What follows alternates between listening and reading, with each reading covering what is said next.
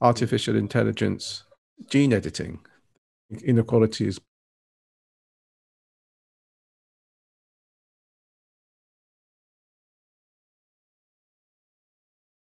Yes, well,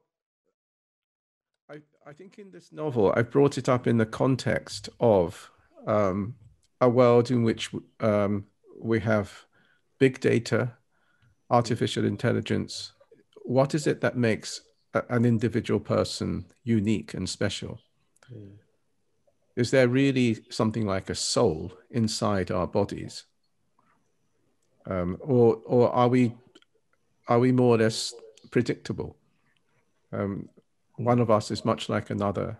If we have enough data, we would be able to more or less reproduce our character and personalities.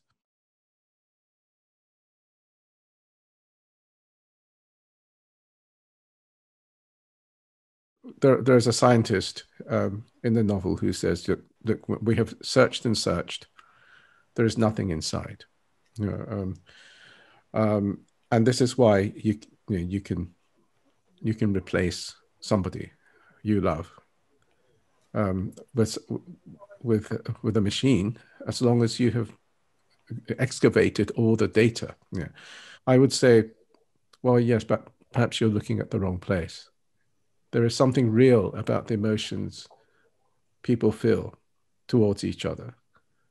And perhaps that what you call a soul perhaps exists in the feelings of the people who love that particular individual.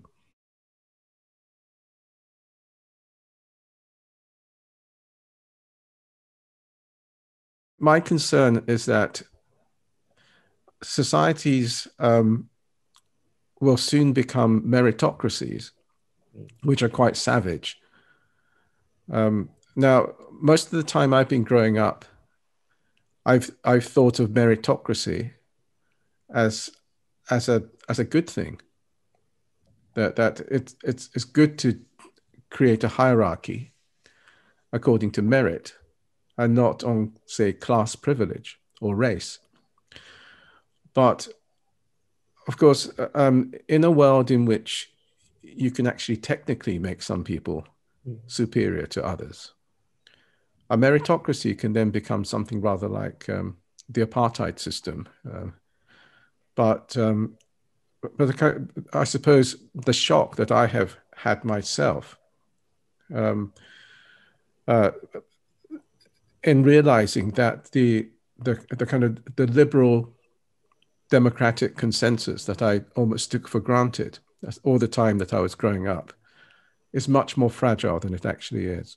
I think many of the great challenges we face at the moment is to do with the fact that we don't seem to have any strong force that argues that we should try and narrow the inequality gap. People are not afraid of inequality so much, and I think inequality is becoming greater and greater. And I think this is a very dangerous thing for us.